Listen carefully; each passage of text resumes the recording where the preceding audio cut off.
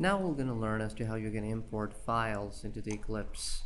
And in order to import files into the Eclipse, the first thing that you do is you bring your mouse over to the source folder where you would like to bring all your source files, which probably are located elsewhere. Then you right click on your source folder in your project. Then you click import. Once you click import, you choose file system. If general is not already expanded, if it's collapsed, then you click general and choose file system. Either way, the next step for you would be to click next. Then you can browse the folder where the file is located. In my case, it is located on my desktop under a folder called week 1 under source. I click OK.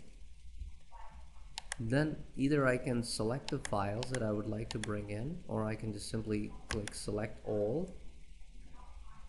Then I can click finish. As a result, notice that all the files have now been brought under the source folder of the current project. Now I can click and pretty much execute the files. So this is how you can bring in files from an external source into the Eclipse. Thank you for watching this tutorial.